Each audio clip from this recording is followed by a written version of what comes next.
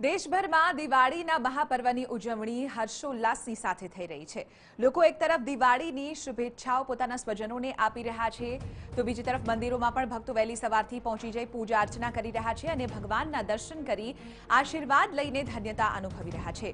તો વેપારીઓ પણ પરંપરાગત રીતે ચોપડા પૂજનની તૈયારીઓ કરી રહ્યા છે અને પોતાના વેપાર રોજગારમાં બરકત આવે તે માટે ભગવાન પાસે પ્રાર્થના કરી રહ્યા છે। આજના આધુનિક યુગમાં ચોપડાની જગ્યાએ લેપટોપ અને કમ્પ્યુટર્સની પણ પૂજા કરવામાં આવે છે, તો મોટાભાગના વેપારીઓ હવે આધુનિક યુગમાં કમ્પ્યુટર લેપટોપની પણ પૂજા કરતા જોવા મળ્યા। મહત્વનું છે કે દિવાળીનો તહેવાર પ્રકાશના મહાપર્વ તરીકે ઉજવાઈ રહ્યો છે। ચોપડા પૂજનના મુહૂર્ત ઉપર જો નજર કરીએ તો બપોરના લગભગ 1:48 કલાકથી 3 અને 14 કલાક સુધી ચોઘડિયું શુભ છે, જ્યારે કે શુભ અમૃત અને ચલ આ ચોઘડિયું 6 અને 5 થી રાત્રે 10 ને 8 સુધી છે। બપોરે 12 અને 12 થી અમૃત જે ચોઘડિયું છે તેની શરૂઆત થશે। ચોપડા પૂજન માટેના મહત્વપૂર્ણ મુહૂર્ત આપની સમક્ષ।